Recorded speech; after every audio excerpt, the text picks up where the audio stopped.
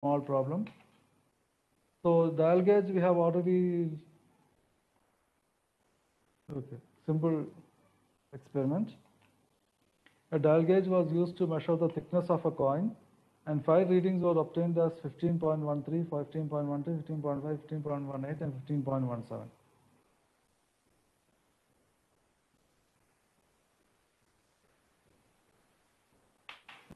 Determine the measurement result and its standard uncertainty. If the calibration certificate of the dial gauge specified a correction of minus 0.13 mm with standard uncertainty 0.01 mm. So this is the simplest concept of a calibration. Okay, so here we have so far, okay, there were no repeated readings in the previous case. So now we have to mix up two different sources of uncertainty. So we are measuring the thickness of coin, and repeated readings there is some uncertainty. Plus the calibration of the dial gauge, there is an uncertainty, there is a correction of minus 0.13 with standard uncertainty 0.01. Okay. So now we have two different types of uncertainty, and then we have to combine this. So what is the first step?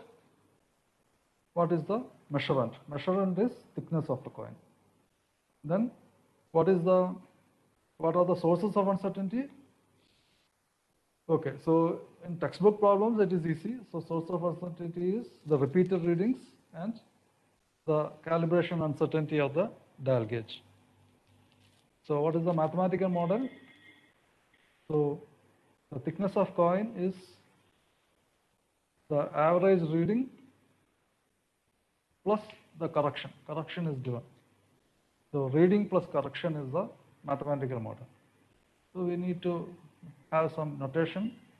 So the result is generally, so this is the general equation. If nothing is there, we have to make use of this equation. So result is equal to indication plus correction. So indication is, so the average is 15.15 mm, correction is minus 0.13 mm, result is 15.02 mm. Now we have to find out the uncertainty of the indication and uncertainty of the correction. Uncertainty of the indication, so there are 5 readings. So what will be the standard uncertainty? Standard deviation of that.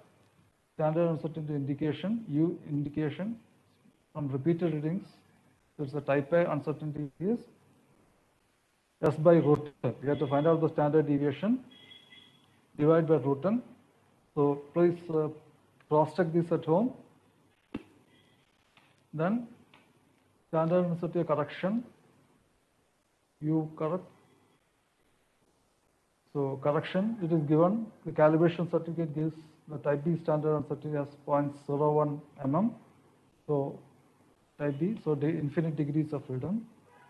So combined standard uncertainty is, so sensitivity due to indicated readings into standard uncertainty of indicated readings whole square plus sensitivity in correction into standard uncertainty of correction whole square root of whole added root sum of squares of these two quantities. So now all the sources are there. So sensitivity, because it is just additive, sensitivity is 1 for both. Then these two sources, standard uncertainty we have just now calculated. So this is the combined standard uncertainty of the dial gauge.